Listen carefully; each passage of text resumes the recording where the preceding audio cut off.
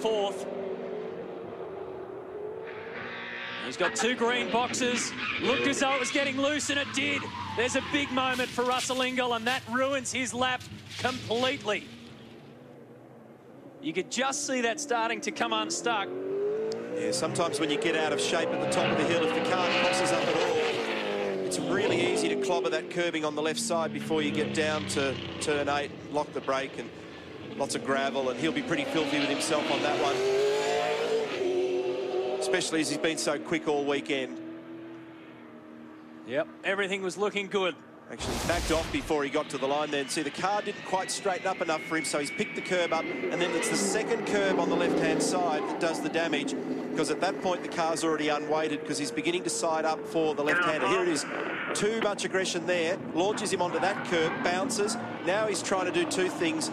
Stop from hitting the wall and also turn left. It unweights the left side of the car. The brake locks and he's done. And he backed out of it before he got to the line, so he actually burned a bit of time too.